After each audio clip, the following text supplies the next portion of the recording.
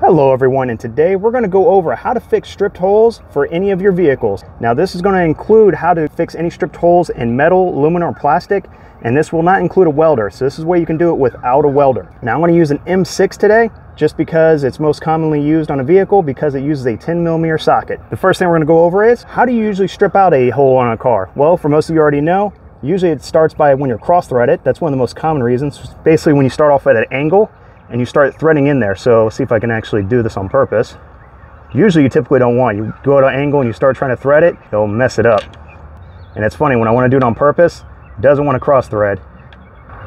So as you can see, I'm starting to turn, it's at an angle, so it's getting really hard to turn, which means I'm screwing up those threads and it's going them up. So let's take this out. And the first way you can fix this is, now if you cross thread it and you go all the way down through all the threads, you already galled up those threads. It's shot, there's nothing you can do. But let's just say you only did the tip, that's no problem. You can easily fix that just by using a tap. So this is going to be the easiest way, but not the most common way to fix it. We have our M6 tap. I'm going to throw just a little bit of tap magic on there. This is cutting fluid. And you just throw a little bit on there. And we're going to go ahead and make sure I'm going the right direction. And basically start retapping it, and that's all you have to do. Now as you feel resistance, just pull back. But since this is acrylic, it goes down very quickly. This tap has no problem cutting through it. And I'm going to go a little bit more just to be on the safe side. And this is very easy to tap, which is a good sign. And then we can go ahead and back out. There we go. Set that aside. Grab our M6, and it looks like, so that was the easiest route. Now let's go on to the next one. So the next way you usually strip a hole is, and I'll get this all the way down, is usually you over torque it. Now this is very common when someone takes usually the smaller screws or smaller bolts and really puts a lot of force on it. So I have a 10mm socket and a socket wrench that I haven't lost yet. And I'm going to see if I can over torque this. Yep, and right then and there, I just went ahead and stripped it out. So that is the second most common way you usually can strip out a hole, is putting too much torque on the hole you're working on. So let's see if we can get this out. And it looks like we stripped this out pretty good. Yep, took some plastic with it. All right, so now we got the hole nice and stripped out. Now let's go over the second method of fixing it. So the second method to fix this is these little round coils right here. These are coil inserts, or also known as Heli-Coils. Basically, if you look on the market and Google it, that's the name brand. And these coils work very simply. All you have to do is tap out the hole a little bit bigger to put these coils in, and it'll be the M6 thread. So usually these kits come with the coil, set that there, the actual wrench to turn it, and then obviously it comes with a tap and a drill. So pretty simple. So here's what we're going to do. We'll remove all this. And we're going to start by taking our drill bit that came with it. So I have my drill. I'm just going to drill down as straight as I can. Again, this is all eyeballing it just to show you example. So that was pretty simple. We're able to drill out the hole. Now let's go and grab the tap that came with it.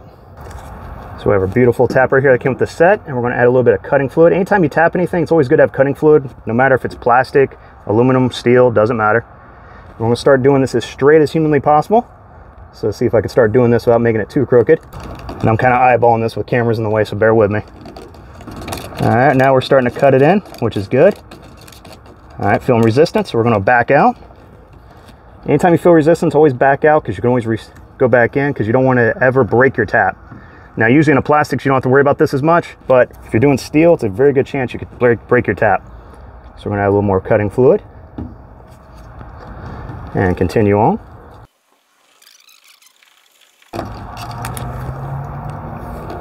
We're going to back on out, clean out our cutting area, and let's see if we can do one more pass.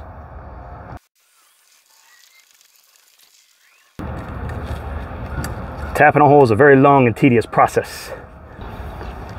Next, we need to clean away all this oil just to get out of there, because I'll show you why in a second.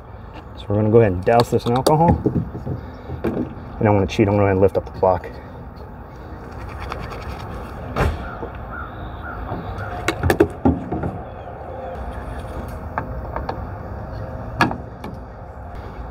So now that we have it nice and clean, we're going to take one of these coils, apply just a little bit of Loctite on the outside.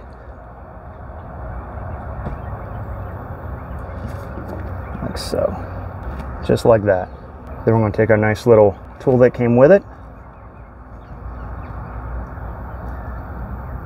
and it's going to look just like that, so that way you can turn it. And now all you have to do is just insert it like a bolt.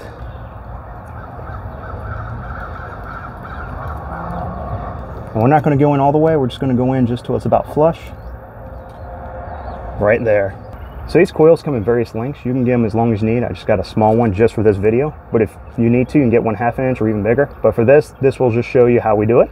After you allow the Loctite to sit in there a little bit, let it dry, because you don't want that coil to move. There is a chance you can actually turn the coil as you're tightening a bolt in there, so always add a little bit on the outside, just give it a chance to be a little more permanent. And once you have it to the depth you want, we're going to take this one little tool here, it's a little punch, because we want to knock out that one piece at the bottom. And there you go. So now all we did was that little piece right there, all we did was knock it out so it looks like that. And now all we have to do is take our bolt, and there you go. So that's the second way how you can fix a stripped hole. Now let's go for the third way. All right, now my third method is probably my favorite. It's these threaded steel inserts. These are pretty cool to have. This works really good on steel and various other materials, but if you really want to have something you can really torque down, these are the ones to use. And these are very similar to the Heli-Coils, it's just they're a little bit more durable. So again, if you need something you want to torque down, I even seen these used on engine blocks before, so these are really cool to have. All it is basically a bolt with the inside threaded as well. So once you tap it and screw it into your block or whatever you're working on, that now be bond, because it has red thread locker right there, it makes it a little bit more permanent. It almost becomes part of the actual material you're bolting it to, which is really cool. So we're going to drill this out and go ahead and put this steel insert in there. So for this one, this is a 3/8 by 16, so it requires a 5/16 drill. It's going to be a little bit bigger than the rest of them. Sometimes you can't always use these just because you can't drill it out as much. The Heli-Coil, you can drill it out just a little bit and get a Heli-Coil in there, but this one's going to require a lot more surface area. So if you're working on something that has very thin walls where it's plastic or metal, you may not be able to do this. But if you have something with a lot of surface area, this may be your best choice. So I have my drill bit, 5/16. We're just going to drill this out. Now we're going to grab our tap tool, and this one we can't use my ratchet, it's a little too big for the tap. And then some cutting fluid. Again, never have too much. I'm going to try my best to start as straight as possible, but I probably won't. Okay, we might have actually got it on the first try. And then we'll back out, starting to get a little tight. We'll cut fluid. And we'll go at it again. Again, when it comes to tapping anything, slow is the smooth route. You don't ever want to break a tap, because then you'll be really in a pickle.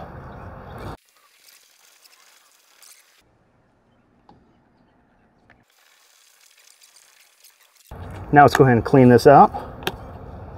Use some rubbing alcohol just like we did earlier, because again, we want that thread locking compound to stick. And again, I'm going to cheat. I'm just going to pick it up, clean all this off, and soak it up with alcohol. All right. And then all you have to do is take your steel insert and just start screwing it in. And then if you look at the top, it has slots right there, so you can use a flathead screwdriver and tighten it down.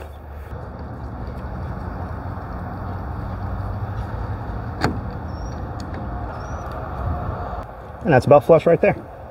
Then of course you want to give this time to set, so that way that thread locking compound actually adheres to the part you're working on. Now it's done, you're pretty much it, and that M6 fits in there perfectly. So that one was pretty easy. Now for the last method. Our very last method is a little different. This one is called a cold weld. It's basically using like a two-part epoxy. So we have a hardener and a resin. So that way when you mix it in there, it becomes hard as steel. Now on the back of some of these, it says it can pretty much save an engine, save you thousands of dollars. Now I've used this before, it's actually pretty cool. So this set right here is going to take about 24 hours to cure. So let's go ahead and mix it and we'll show you how we're going to do it. I'm going to cheat a little bit. Now whatever you're working on, not all holes are going to be through holes. Some of them are just going to be tapped in.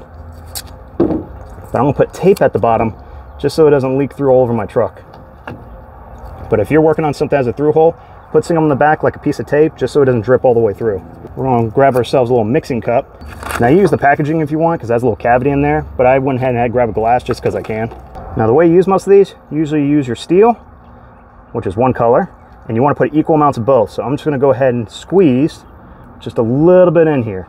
There we go. Nice little glob. And then I'm going to grab the hardener and do the same thing. and put about the same amount. And it's going to be just a ballpark. And then we're going to go ahead and grab a mixing stick and we're going to mix this up. You want to mix it up so it's nice, even color. It should turn out, for this particular one, should come out as a nice little gray. I'm going to try to scrape as much as I can off the sides. You have a nice gray color. So now we're just going to go ahead and fill in this hole. And it's not going to be clean, but there is a method to the madness. I have another stick here so I can just go ahead and feed it down there. I'm going to keep scooping it in. You basically want to try to overflow it. And we'll just use the last bit here. Feed it right down in there. And there we go. So we filled it up right to the top. Looks pretty good. So now, let's go ahead and clean up the excess because we don't want this looking like crap when we're done. So go ahead and take a razor blade. I'm going to scrape away all this excess, just like so. And all you have to do is take a paper towel. So now, we have filled this in with a cold weld epoxy.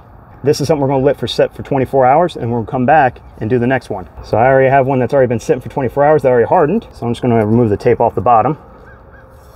There we go. And we'll go ahead and take its place. Perfect. And for this one's pretty easy. All you have to do is, now that we've filled it in, we just have to re-drill it and retap it. So I have an M5 drill bit. And I'm going to see if I can get somewhat center here.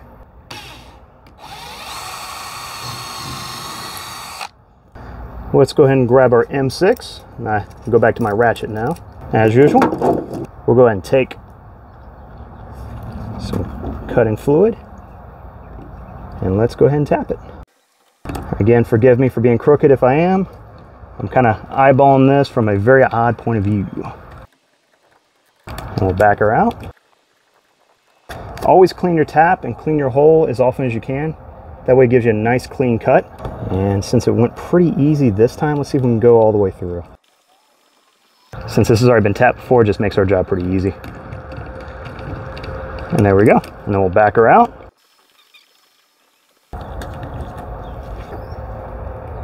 And there we go. And it looks like that worked out very well. All right, now going over these methods, we did the tap method, which works pretty good if you only cross-thread it just a little bit, but anytime you actually mess up the threads or go up the threads enough, this is probably not what you want to do, but this is probably your first action just to try to clear it out. And the second method is going to be your threaded coils. These are pretty cool. Now, anytime you do something that doesn't require a lot of torque, these are actually pretty good, pretty cheap.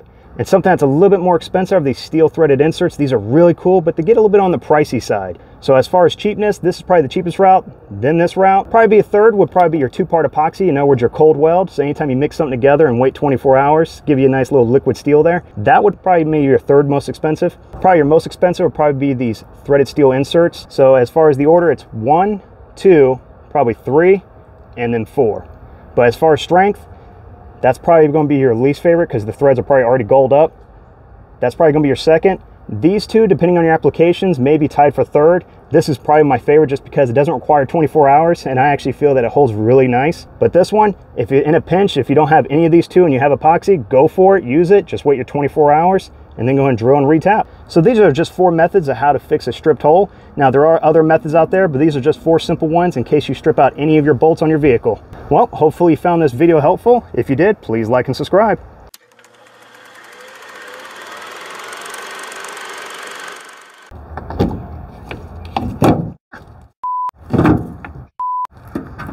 Blooper reel.